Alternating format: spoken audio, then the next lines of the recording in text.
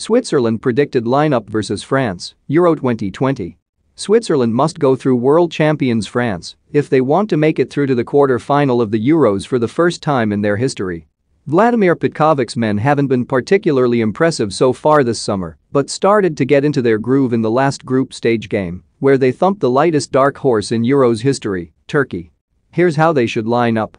Jan Sommer, GK. Sommer has been outstanding so far, putting in a phenomenal showing against Turkey, but he might need to be even better this time around. Nico Olvedi, CB. Quietly proving himself as an elite defender, Olvedi might have already added an extra zero to his price tag and may well bump his value up even higher before the summer is over. Manuel Akanji, CB. No player has managed more progressive carries this summer than Akanji, who is such an important cog in the Swiss machine. Ricardo Rodriguez, CB. A left back by trade, expect Rodriguez to retain his place on the outside of the back three.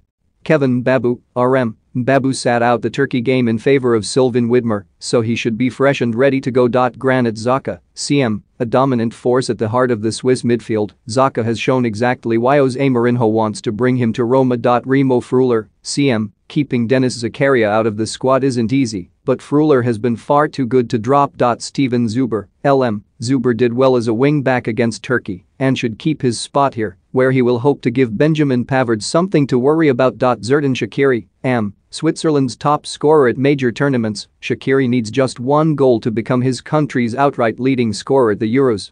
Breel Mbolo, Saint. We haven't seen the best of Mbolo since his marauding performance against Wales in the opener, but this is the perfect time for him to flip the switch again. Harris